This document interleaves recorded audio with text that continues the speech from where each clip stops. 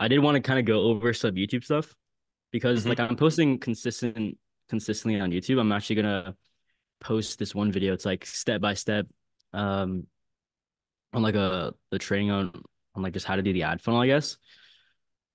But yeah, like I posted 3 videos in the past week. I think so. Yep. Not the highest amount of views. Well, Yep. actually, the most recent one, I expected to not get a lot of views. I was just doing that one for fun. But I don't know. I feel like my Yeah. content hasn't been doing as well. Yeah. I mean, if you compare it to the content that has done better, I can see one common denominator with the videos that have worked better. Mm, It's all been like, let's see, um, 4 hours today and made 5,400, 40K in a month, 516K a year at 21. This is all I did to make 10K a month. When you're packaging your next videos, try to look back at the videos that have done really well and like think, what is it with them that's worked well and how can I apply that to the video that I'm making right now? hmm. Because these didn't work by accident. It's not like it's not like you had this video, this video, this video, this video, this video, this video.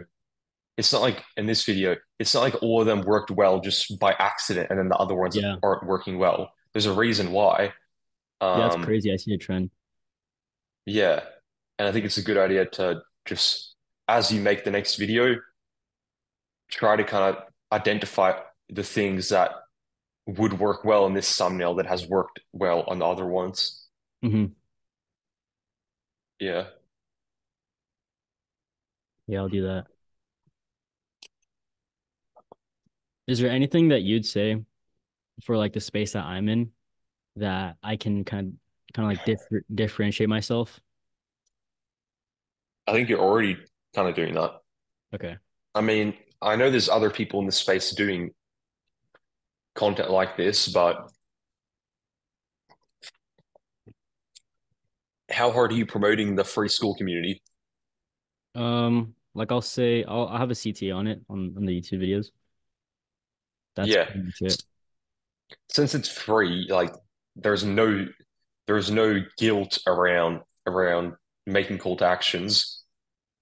So I would almost just like spam call to actions, if you know what I Okay. mean. Just like or really go hard on the fact that like it's literally completely free. It's a complete no-brainer if you want client. Almost you can Mm. embed that the whole fact that you're just giving stuff away for free. You can almost embed that into your brand a little bit. Yeah, that's something that Matthew Larson does pretty well. Like he always sauces his stuff. You see how he's literally just spamming what's working. Yeah, they're all the same.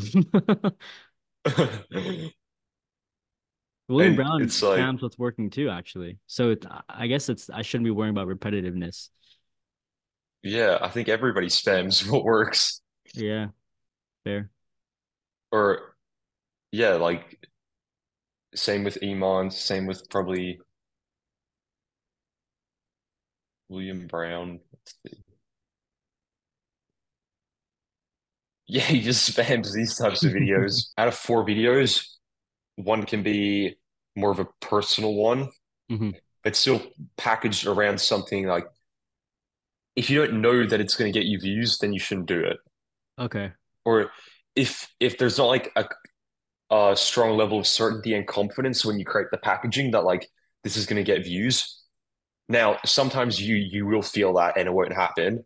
Mm. Sometimes the videos won't perform as expected. But for every video, you should feel certain that it's going to do well Yeah. because then you're doing it based off like you have a reason why you're packaging the video that way. Oh, that makes sense. Yeah, because the one with the red hat, I knew that one's gonna do well. This And one, yeah, and the top four, yeah, I didn't know if they were. That's yeah, super quick. yeah. If you think about it like any other form of marketing, you wouldn't run an ad unless you feel confident that it's going to work, or you wouldn't run an ad unless you have like reasoning behind it. Yeah. So that's like you you use your understanding of your niche and what they want and what they want to see and what they'll resonate with, and then you use kind of like principles of packaging to highlight that um in the video. Every video is like a hypothesis, if that makes sense, where you have Hmm. niche plus video equals video result, but you want the niche in the video part, you should understand it well enough to where you know that every video is going to do well. Right. Yeah, that's huge actually. Especially in your space, such a massive thing is the whole authority thing. Yeah, for How sure. people want to, when the average SMMA owner goes onto YouTube, and they're looking for a video to watch, they want the one where This guy's the feel like man. they're listening to the guy who knows what he's talking about. Right. So even in the video packaging, and then it's called authority bias. Even like when, if you remember, I'll never listen to doctors anymore, but when you were a kid, if you went to the doctor, that they would probably, you would sit there, they would ask you questions, they would tell you something, and you would just believe it because and you would listen to what they have to say and Yeah. everything like that because they're an authority figure. I mean, if you look at, I haven't seen all of William Brown's videos, but the ones I have seen it, he's done it in all of them. He does it in his packaging as well. If you look at the beginning of his videos, let's watch this. Hey guys, it's Will, and in this video I want to share with you how I made $54,600, just Boom. above. Already built authority in the first like 10 seconds. Oh boy, I'm going to share something with you that made me rich. I don't like saying rich because it makes me feel a little bit pathetic, but I got bullied when I was 12, so you can let me off, right? So basically, I've got this idea to share with you. It's a business idea, and it's one that you're probably never going to have heard of before because it's my own brainchild, right? I haven't just... He's like, it's a very well designed video as well. So you can get, there's videos that get millions of views with like a 2% click through rate. And the video will still get millions of views. Mm. So the packaging is very important, but the video content is also important. Um, Yeah, I'm look at reading this the description. I know. That's hilarious, bro. Yeah, I was talking to a friend of mine and he told me like everything, like literally everything in his videos is strategized. Like him walking inside his house, like Yeah, it is. jokes he makes is strategic. Yeah, totally. I mean, he's not he's not just like I out figured here it on the out, boys. palm by or I walking got on to the the bottom beach of by it. accident. I figured out and I cracked the code, the infinite And money even glitch, and this can let me off. It's a business idea, and it's one that you're probably never going to have heard of before because even him saying that, he's not doing it by accident. The thing like, and it's going to be something that you've never heard of before. So you've got a good idea of what to kind of do next. Yeah. I think it's just like yeah, being a bit more specific and while doing the same thing. That's already working. Yeah, so kind of circle back to all the videos that have done really well and do and implement more of what has caused him to do well, which we kind of Mm. discuss. A big part of that is the authority and the videos that appeal to your target audience. So what I mean when I say that is your target audience, they want to watch videos about money. They want to make more money. That's the main like desire they have. Yeah. So, and for example, the reason I think this video um didn't do very well, even though it had like 10K per month in the title with your agency, I think you almost shot yourself in the foot a little bit with the beginning part of this title. Do this after you hit 10K a month with your agency. It's almost Mm. like you disqualified all the people who are under 10K per month, which is probably the majority of the people who would click on your videos. Yeah. Um, and with this one, I think we talked about this on our last call. It's not like a very big desire that your audience will have to fix this, probably. The biggest desire they have is to just get more calls on their calendar. And then they're probably thinking, oh, I just want to book more calls. And then I can worry about the Show up show up rate. rate. Yeah, But that yeah, helps. if you're booking calls from these videos that are getting a ton of views, then I would just keep doing that. Hmm. Yeah, If looking it back, ain't broke, good don't leads. fix it. Yeah, I remember this one guy that came from the I work for 4 hours video. He was at like 10, 11, 12K per month, and it wasn't even a sales call. It was like so easy. Just like a conversation. Yeah, and like FAQs basically Yeah. Where's that video? with the white Yeah, that hat, one. that one. Yeah. Um, That one was packaged pretty well in the beginning portion, if I'm honest. I like the opening of the video. Hmm. Alrighty, guys. So today is going to be a super fire video.